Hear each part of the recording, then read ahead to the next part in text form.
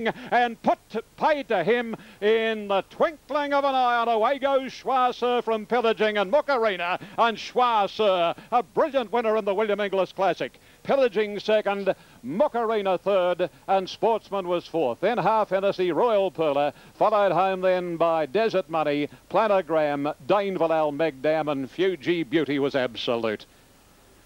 Oh, what a demoralising win, thank you. He went past Pillaging. He would have given Pillaging a coal so quickly that he raced past him, and he was spot on today. But I tell you what, he didn't jump all that brilliantly from the inside gate, but they went like the clappers. The extra distance helped him today of 1,200 metres, and if he's not a top quality colt, I haven't seen one. Number one, Schwarzer, has paid $2.80 and $1.30. Number two, Pillaging second. The pundits were right. The favourites battled it out. $1.20 with the Newcastle colt, a mile too good. And Mukarina's run third from Canberra. Barbara Joseph, number four, and has paid a dividend of $2.80. The Quinella here, and it is 210, exacta 420, trifecta 3360. The first four, 1, 2, 4 and 3. Sportsman fourth at 83.20. And the special did with the scratching in the next of Impregnable at 250 on the daily double. Schwarzer by Danehill Dancer, making a great fist of it at stud. Danehill Dancer out of the lunchtime mare, great selection, bred by Mr. R.M. Daisley and is owned by the Wallace family. They've enjoyed a great deal of good fortune, and they share ownership, Terry and Di Wallace and their children, with Paul Perry, the trainer, and his wife Clarine, trained of course by Paul Perry and Lenny Beasley in the saddle. A win in the stamp that this horse is a real golden slipper prospect. 110.12, that'll stand as a race record until broken. It's 1, 2, 4 and 3. Pillaging second, Damien Oliver for Leafried, and Mukarina, Mukadama gelding, ran a very good race trained by Barbara Joseph, Rodney Quinn, and 3 Sportsmen had his chance fourth. Too Good was number one, repeating 281.30 he paid. Any other runner really. Jean's Heart's in the market, although a touch easy. Countback has been easy. El Bocaccia Road steady, and Final Vixen also steady. But the real move has been for Repeat Performance. The Gouch. He's going for 3. Nearly ready. We've got Lady Dance and Lady of the Dance here, so just be mindful of that. This is Lady of the Dance coming up into the line, the grey. Lady Dance is on the inside. Repeat Performance to move in. Boominara Gold and El Bocaccia Road. She was scratched from Adelaide today to run here. Her efforts lately have been good. The run behind McBeal, and the Ararat performance was great, coming from well back, pushed off the track. Real chance here. 1.5 claim only for Adrian Patterson. Boominara Gold takes the outside, so they're all in, set to go. Late move for Regal Touch on course, I note. Racing now, Kinjika out fairly. Polo Lounge through the head in the air, didn't jump at all well. Dark Wine got right back to the tail early. Repeat Performance jumped well. Lady of the Dance is going with her, and so too Doubtful Direction along the inside trying to lead. A lot of pace about. Polo Lounge moved up to fourth, and then Lady Dance followed by Countback. Let's remember Kinjika, who's slipping through along the inside. They're followed by Jean's Heart. El Bocaccia Road trapped about 4 wide. Let's remember getting up on the inside. Then Boominara Gold well back in the field as they leave the straight as Regal Touch and Dark Wine. By the 1600, Doubtful Direction led. Lady of the Dance is second, and 3 lengths away Repeat Performance in third placing. Another 3-length break to Polo Lounge. About 1.5 lengths further back is Countback. Jean's Heart on the outside. 1 further back is Lady Dance, and she's followed by Let's Remember. 1.5 to Kinjika. 1 Final Vixen. 1.5 lengths El Bocaccia Road, who's got in now closer to the round in this fast run race. Waratah Special is next, followed by Regal Touch, Boominara Gold, and 2 to Dark Wine. They go down the back at a very fast pace, a little over 1,000 to go, and Doubtful Direction led by about 6 lengths here. Lady of the Dance is second, Repeat Performance 2 lengths away third, and about to close on that leader. Then there's a break of 4 or 5 lengths, Jean's Heart. Another 2.5 lengths away is Polo Lounge, who's on the inside of Countback. 1.5 behind them, Let's Remember, and they're followed by Final Vixen over on the outside of Lady Dance. El Bocaccia Road, Regal Touch starting its run, and then came Kinjika. Dark Wine commenced commencing its move and would need to. And then Waratah Special and Boomanara Gold. Repeat performances out after this leader. Gauchi's winding the favourite up to tackle. Doubtful Direction coming around the home turn. Lady of the Dance 3 lengths away third. The Gouch look confident, peeping a look over the shoulder. Then Journ's Heart, Albacatcha Road making ground the inside. Countback is coming with Let's Remember, and Final Vixen is out wider on the course, but getting down to the 200. Repeat performances tackled by Lady of the Dance. Countback is coming. Repeat performance, Lady of the Dance. Heads are now Albacatcha Road and Countback coming. It's Lady of the Dance just in front. On the outside, Countback and Albacatcha Road. They hit the line. Countback. Maybe a nose, Albacatcha Road, who's kicked and it's close. Repeat performance next, and then came Lady of the Dance. Closely followed in the field then at the head of the other horses by Let's Remember, Final Vixen, Dark Wine and Doubtful Direction. Clear of Boomanara Gold, Polo Lounge, and then came Waratah Special, Lady Dance, Journ's Heart and Regal Touch. On the outside, Countback looked to have a little advantage. Albacatcha Road kicked pretty strongly on the inside of her. We await the photo finish. Countback finishing the better and has got the money, written by Karen McAvoy. Number 2, Countback. Karen McAvoy first. Number 5, second, Albacatcha Road. Adrian Patterson. Beaten about a half head or so on the line when you see the freeze frame. And third is another close one. Repeat performances fought tenaciously. And she's kicked back and she's got third, in advance of Lady of the Dance, who clearly headed her in the early part of the straight. So numbers are 2, 5 and 3. Countback first, Albacatcha Road second, and Repeat Performance in third place. The winner written by Karen McAvoy, trained by Dan O'Sullivan. Busy race, that one. A lot happening with a fast run race, and Gauchi trying to pinch a break on them, going for home early. He was looking around for dangers coming up towards the early part of the straight, but they were right there and tackling left, right and centre. And this has just finished a shade the better Countback to get home narrowly. So in they come over here at the starting point. Splendid Retreat moves up. We're waiting for Repeater and Interbank. The previous, the William Inglis Classic, won effortlessly by the Newcastle youngster Schwa Sir Lenny Beasley, beat the Victorian 2 Pillaging Damien Oliver, 4 Mukarina third and 3 Sportsman fourth. Other winners today, Grampians Bomber Bill, Hayden, My Special Scorpio and the Captive Empress. Now all is in readiness. This is race 7. They're off this time. And the favourite Trencher jumped out quickly. Market Link will just lead Trencher settling. Mastery third, followed by Diamond. And then Regal Zero, wider out as Repeater, followed by Betrill, and out off the track is Interbank. Then Matiti Road, followed by British Basket, a length and a half. Splendid Retreat, similar margin Sherwood. And last of all is Bracing Rhythm. They head to the 1200 marker, and Market Link shows the way. Mastery second. Diamond moving up into third position, passed there by Regal Zero, who's wide out. And Trencher's getting a nice run over on the rail. Interbank is deep, followed by Betrill, Repeater, British Busker, Matiti Road. Then Splendid Retreat, Sherwood, and 2.5 to Bracing Rhythm. Market Link leads the way as they head down the side in the direction of the halfway at the 800. And Market Link about 3/4 Mastery, Trencher third, Diamond fourth. So the favourites are nice and handy.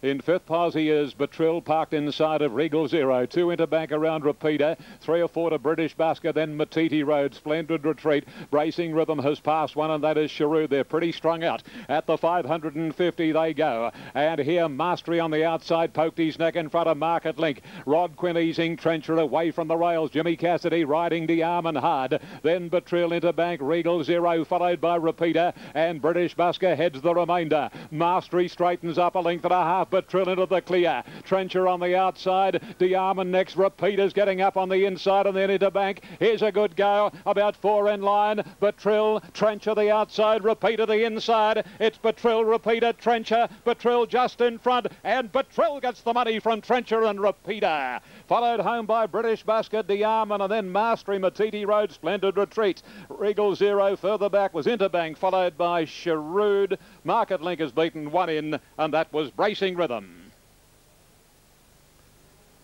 Number 13, Betrill, written by Larry Cassidy, has taken out the Festival of Sydney Welter Handicap. Trencher tried very, very hard, but as the line has been reached, Betrill has done a shade too well. Number 13, And on the tote in New South Wales, a big return of something like $49.30 and $9.60. Number 2 Trencher, $1.50, and 10 Repeater, $3.50. The winner trained by Ken Parsons. Ken, of course, was originally based in Cowra, but is now at Rosehill. He's doing a great job. He's got something like 20 horses in work, and a great conditioner. That mare looked beautiful on the way to the barrier. She's by Don't Say Halo from Grey Mare 4, and Larry Cassidy, the winning rider. 13, 2, 10 and 3 are the officials. Betrul L. Cassidy first. Second, number 2, and Every Opportunity. Trencher, written by Rod Quinn for John Hawkes. And number 10 is third. Repeater, Chris Muntz for Gay Waterhouse. And number 3, British Busker, the official fourth. Time was 1:36.81. And the other news in relation to margins and sectional will follow shortly. And full honours to the winner. It was a nice ride by El Cassidy. And here are the official totes. Number 13, the bookies rubbing their hands with glee. Totally unwanted on course. Shibiri favourite from Vasileios. Ottoman, good money for it late. Just about right now. 2100 for the last. Trousers locked away the outside. Set and racing. Shibiri jumped well. Keystone dawdled out. Ottoman was slow, settling at the tail as well. IMAX has got back there too. Royal Effort and Carptonite got away well, and they're going up to head Shibiri early. Trousers on the outside, caught 3 wide at the post, a lap out. Serenel getting up on the inside, Vasileios steadying, then IMAX, Keystone, Black Type Magic and Ottoman. Trousers off and running after being caught wide to get in closer to the leader as they leave the straight. It's Carptonite now from Trousers, who's right on the pace today. About a length and a half away in third placing Royal Effort, and then Serenel fourth on the rail. A length and a half Shibiri, the favourite in the gold colours, is running fifth into the back. IMAX on his inside, one Vasileios, about a length to Keystone. Then Ottoman, who wants to pull a touch, leaving the straight, and Black Type Magic last. At the 1400, Carptonite in front today. He's out by 2.5, Trousers second. Third placing, 3 lengths away to Royal Effort. Serenel on the rails, Shibiri is fourth, IMAX is fifth, sixth the outside Vasileios, then Keystone, Ottoman, and about 3 lengths away to Black Type Magic. 1100 to go, and Carptonite left alone in front. He's out by 2. Trousers tracks him everywhere. 4 lengths, maybe a shade more than to Royal Effort third. Serenel is fourth on the inside, and Shibiri gets a beautiful trail fifth on the outside, followed then by IMAX on the inside, and then Vasileios, Keystone, Ottoman and Black Type Magic as last of all. As they came off the back at the 800, you can barely see these through the seagulls, and Carptonite by 2 lengths. Trousers second, 6 lengths away Royal Effort. Another couple of lengths, Shibiri making ground on the outside, and then Serenel. Vasileios pulled out to make ground.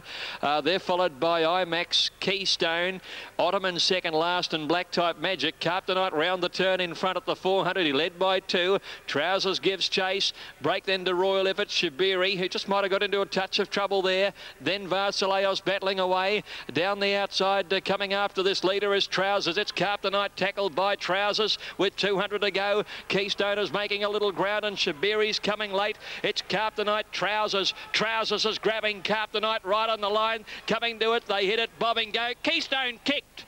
I reckon he's beaten Trousers a nose. Shibiri third, then Vasileios, Keystone, and back behind them were Ottoman, and they were trailed then by Serenel.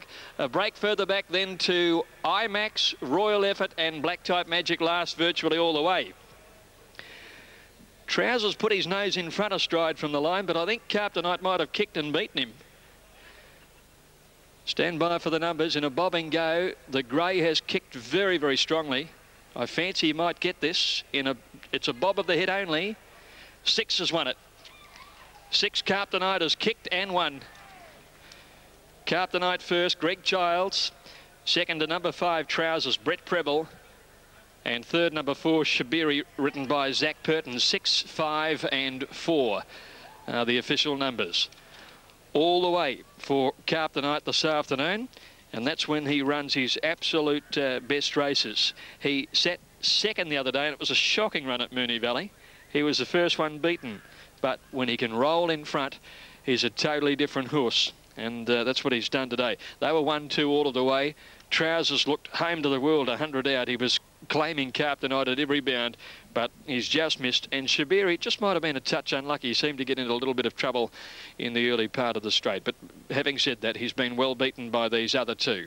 6, 5, 4. Fourth going to Keystone, who ran on well late, and Vasileios fifth. I don't know whether he likes it. In the matter of weights to some of these older horses. In fact, he carries the same weight as a 4-year-old in Glen Idle, who's been racing so well. So for him to win this with any authority would stamp him as well above average Painted Thunder.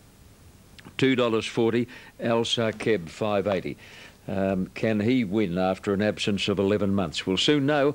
Here's Ian for his call of the last.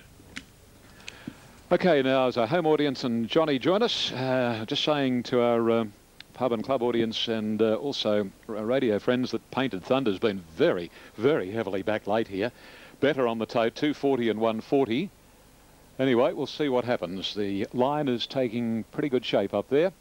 Damien Oliver has had to see stewards on a couple of occasions following the William Inglis Classic.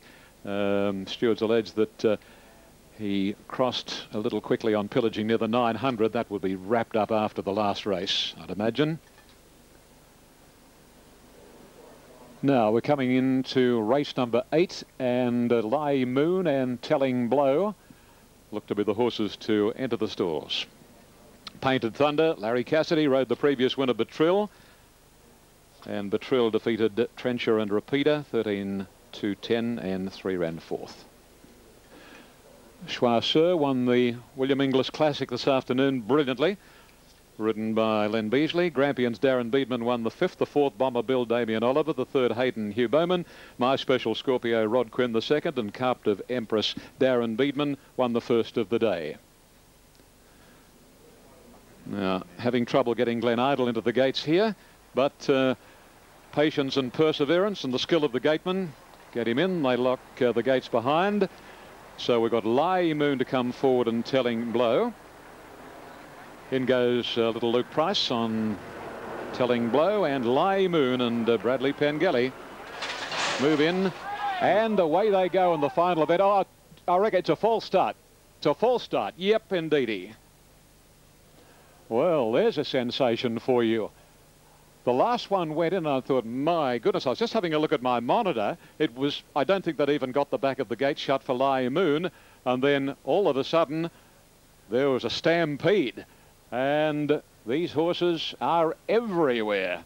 Well, there is a sensation. Now, Al Sarkeb, first up today, or was going to be first up for 11 months. The rider, Lenny Beasley, he can't hold Al Sarkeb. And Al Sarkeb coming to the home corner. Lenny will be able to slow him down now. Oh, that's bad luck. By golly, that is a shame. So let's take stock here and see where the others have gone to. Fondleway's gone down to the 450, not all that hard a gallop. Sporting Chance about the 500. Ouch, Fusser and Telling Blow to about the 550. Glen Idle not too bad. With Painted Thunder, he got down to about the 800. So all these horses will be taken back round behind the stalls. They'll be vetted, and well, gee, I tell you what, I wouldn't want to be on Al Sarkeb, quite honestly, if he is permitted to run, because he did go hard and fast for, oh, certainly 800 metres. So there's going to be quite a delay out here, Warwick Farm. A false start to race number 8. We'll call you back as soon as we have more information. Yes, those gates just opened prematurely and caught most of the riders off guard. In fact, one jockey had lost both irons, I noticed, and he was riding like the last of the straight backs. Might have been this horse, Lai Moon, Brad Pengelly. So he did. Painted Thunder into the red now, $1.90. Shanval $5.40, Glen Idle $9.70, and Carline is at $12. In they go. Toowoomba race 2 is only a minute away. $2.70, number 3, the Maroubra Kid, is a clear-cut favourite. We'll be going to Clifford Park very shortly. But now, take 2, race 8 at Warwick Farm. Here's Ian Craig. And they look to be right. Painted Thunder, 190, 120, set now And they're off this time. Painted Thunder jumped reasonably, but Shanval very slowly away, and Ouch is going to lead. Settling down, it's Ouch narrowly from Lai Moon, Carlion third and Painted Thunder fourth. And then in Barley's Boy as they settle down, followed by Telling Blow, Glen Idle, Fondle Way. Fusser next to last, and Shanval is tacking on. 7:50 to go, and the speedy Newcastle mare Ouch is the leader. About a length and a half or so. In second posse is Carlion. Third, Lai Moon, a length and a half. Telling Blow, keeping Painted Thunder snookered. Then Glen Idle, 2.5 in Barley's Boy, followed by Fondleway Fusser, and Shanval is last, rounding the home corner, and Ouch is going very, very quickly. Leads about 2 lengths on Carlion. Painted Thunder is slipping up on the inside. He's almost into the clear. He is now, if good enough, and Larry Cassidy hooks him around this leader. Ouch is still a length and a half clear, and then Telling Blow making up ground with Glen Idle. Over on the rails in Barley's Boy, Ouch is still in front. Painted Thunder can't get her. Ouch holding Painted Thunder, and it's Ouch and Melanie Mancalo. Ouch beat Painted Thunder and Shanval. By gee, that was a run, the third horse. Close for fourth, Telling Blow with Fondleway, Glen Idle. In Barley's Boy, further back in the field came Fusser, Carlion. Lai Moon was last. And if you didn't hear what went on early in the day... A little bit slow to go, Brody's Rose. Getting away very quickly, True Reflection led. Dunbar from the wide alley went across quickly to second. Montview Dawn's going up, but is pratted out 3 deep and will have to go on with the job. They're followed then behind those by Miss Sequalo and the Maroubra Kid. Flash touches... He's coming back on.